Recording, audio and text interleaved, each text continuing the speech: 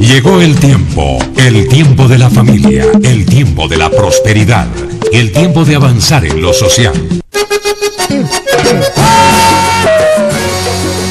una buena aventura, con más oportunidades. Eliécer, Arboleda, Torres, por el partido de la U, nuestro próximo alcalde. Mis papás van a votar por Eliécer Arboleda para que en la salud y en la educación no haya más corrupción, para que no suframos más por los servicios públicos y para mejorar los escenarios deportivos, para alejar a los jóvenes y adultos de la violencia y el desempleo. Por eso mi papá y mi mamá van a votar por Eliécer Arboleda y desde ahora también le digo a mis amigos que le digan a sus papás que voten por Eliécer Arboleda a la alcaldía. Partido de la U, unidos como debe ser. Una gran multitud de personas se hicieron presentes en el cierre de campaña del candidato a la alcaldía por el partido de la U, Eliécer Arboleda, denominado Fiesta Litúrgica Buenaventura Camino a la Prosperidad, que se realizó el fin de semana en la iglesia Sagrado Corazón de Jesús del barrio El Firme.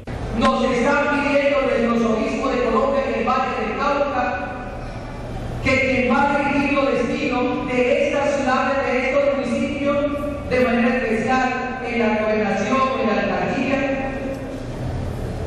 que sean ellos los que lo dirijan y que no sean otros que lo están dirigiendo y que solamente, en comillas, emplean el ser humano, el pasmo del ser humano. También tengo que darle gracias una vez más a Dios. Lo que Eliécer hace, darle gracias a Dios, lo hace de corazón, por siempre lo he hecho. No porque estoy en campaña, sino que siempre le he dado gracias a Dios porque nos ha acompañado en los diversos programas y proyectos que he participado. Y hoy ratifico una vez más el compromiso que tengo con las personas menos favorecidas, con las personas que no tienen oportunidades. Hoy les repito a mis amigas, amigos, a los líderes, a los lideresas, de que Eliécer Arboleda Torres tiene un compromiso para salvar a Buenaventura. Ustedes saben que Buenaventura está en una bomba de tiempo. No olviden, hay que seguir trabajando, muchachos democráticos.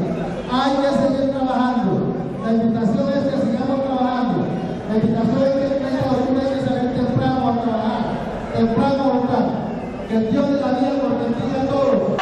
Digan lo que digan, pase lo que pase, hagan lo que hagan. Eliécer es el próximo alcalde de Buenaventura. Partido de la U, unidos como debe ser.